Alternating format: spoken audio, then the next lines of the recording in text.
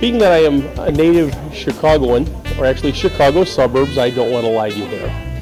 I grew up with the Midwestern work ethic that our parents instilled in all of us that come from the Midwest. Our specialty, my specialty, is being able to hone in on that one thing that everybody seems to miss. It could be a number of different things for a number of different people. Let me give you an example. In one case, there was a lady that had a budget for her landscape, and there was a labyrinth that she wanted to build, and every other contractor suggested she leave that out. And it wasn't until she told me what she wanted to do with that labyrinth that I said, we have to find a place to put this in. We have to get in the budget. And she was going to go in the center of the labyrinth and worship God. I can't imagine leaving that out of the landscape.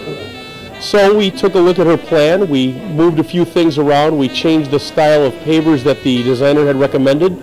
We found the $5,000 she needed to put that in the budget, and she's happy as a clam. And that's what we typically can do for you, is that one thing everybody misses is our specialty. That challenge that everybody seems to glaze over. That job that nobody wants, we salivate over.